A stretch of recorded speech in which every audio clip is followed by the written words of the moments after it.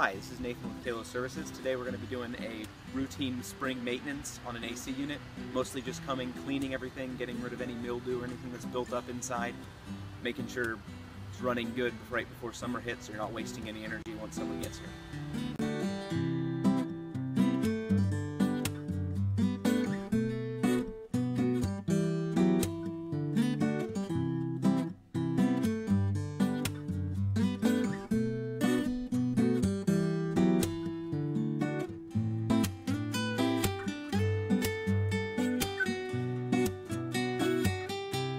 First, what we're going to do, we're going to go to the outside unit. I already have it running and cool. We're going to jump out there, take some readings, make sure the refrigerant pressure is good, amp draws, outside motors, all of that, everything's working good.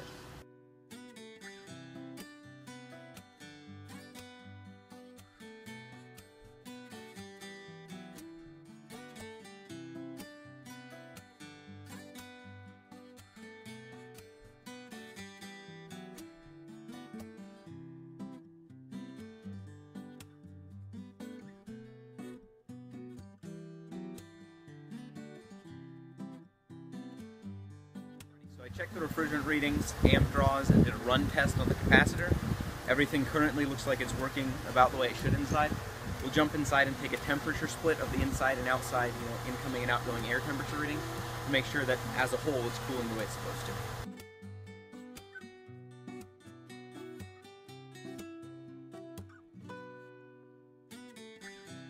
Alrighty, so the outgoing air up there was 49 degrees. Inside it's 70.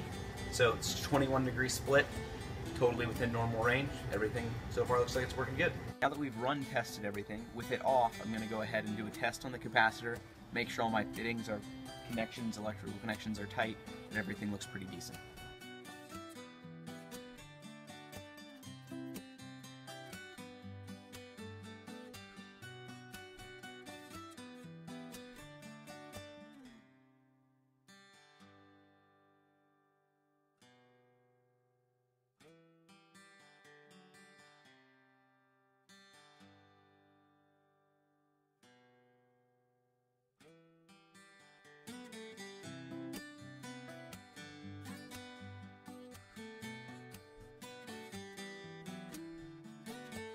These are the port caps where you hook up your gauges to test. They go over the top, so any small amounts of leakage from that stems, these prevent from coming out. Inside, there's supposed to be little rubber seals. In this case, one of them's crushed, could allow stuff to leak out. A lot of times when you have a leak that nobody can find, they say, oh, it's missing. Hook up, put pressure, nothing seems to find anything. It's coming from these caps. So just as part of the maintenance, I'm going to go ahead and replace these.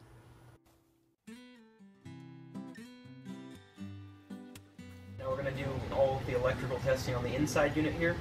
So first I'm going to open up the panels, take an amp draw on the motor, make sure that it's not working any harder than it should be. Then I'm going to take an amp draw and make sure that the heat strips, the backup electric heat, isn't running with the air.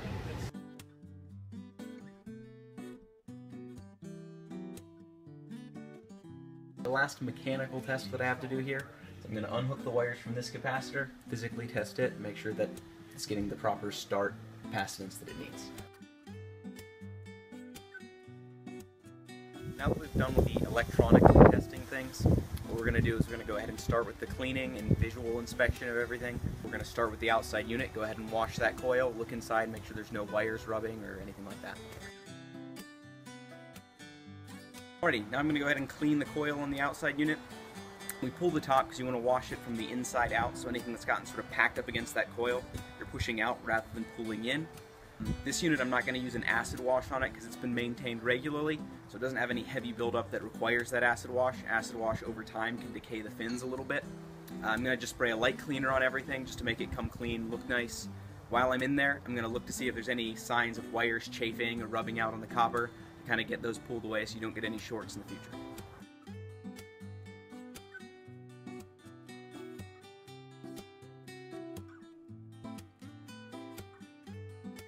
Now that I've gone ahead and washed the coil out, I've got my shop vac out. I'm going to vacuum up any sediment that's kind of collected in the bottom.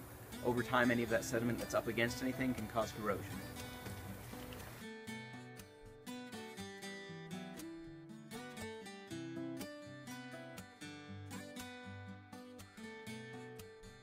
Alright, you can see here, once I'm in here, I can see these orange wires here are starting to chafe and rub up against this copper. Over time that's going to create a short, it's going to blow your fuse.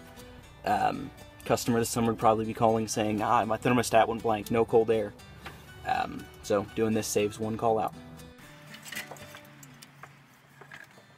I'm going to go ahead and tie these up here.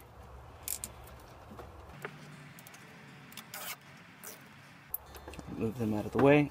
Move this tubing out of the way a little bit there. Now it's not going to rub out, not going to have any problems. Okay, so that's all kind of washed down now. All that's left to put everything back together, give it a final wipe down out here, then we'll move to inside.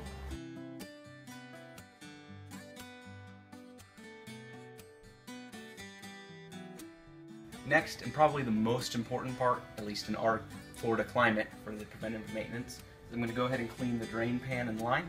So I'll take these panels off, clean it how I like to do it. It's really the best way that I found. Hook up a shop vac outside.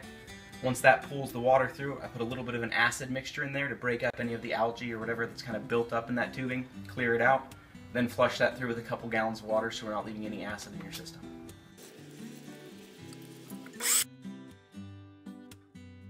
So this here is your coil. When it's running in cool, the condensation is going to drop down this, run down into this pan here that collects it and runs it away. Inside of this pan, builds up, you can kind of see there, lots of mildew, nasty stuff builds up because it just stays wet all the time. So now that I have the shop vac running outside, I'm going to run an acid through here so that it runs through the pan and out of the drain line. Then I'm going to kind of go ahead and break it up somewhat so it's ready to go, flush it through with some water, and we should be golden.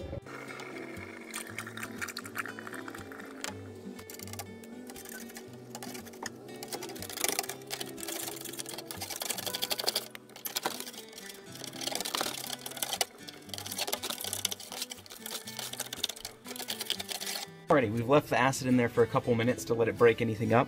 Now I'll pull out what I can by hand, so you're limiting the amount of stuff you're flushing into the unit.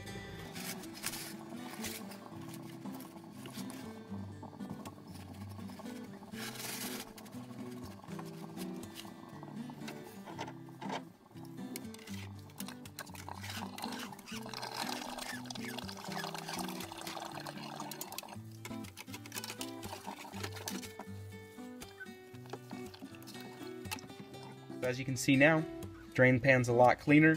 Flush the line through. Everything looks good there. They shouldn't have any drainage problems this summer. Now that we've cleaned the drain line, tested everything, cleaned the outside unit, really all that's left is to clean and disinfect the inside unit.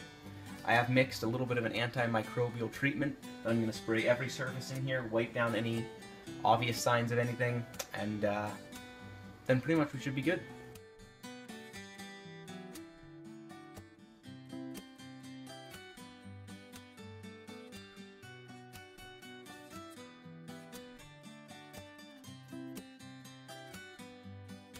The only thing on this unit we haven't done that may be done normally, some companies include it in a normal maintenance, some companies don't, but that at times can prove necessary just as part of preventative maintenance, is the blower wheel.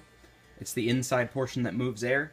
As you can see right here, on this gentleman's, it's relatively clean. There's not really anything there that needs washed, but if you can see how these blades have kind of a scoop to them, over time dust can build up in that scoop and no longer catches air, it just kind of beats the air around. You can get significant airflow loss, significant loss in ability to cool your house.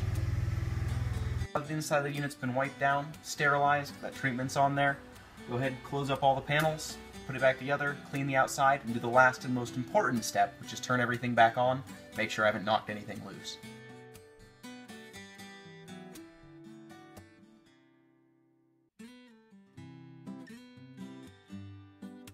Alrighty, so that's pretty much how you do a normal routine maintenance. Everything on this checked out good. If you have any questions or anything you want to know, give us a call at 352-243-7088 or look us up online at kalosflorida.com.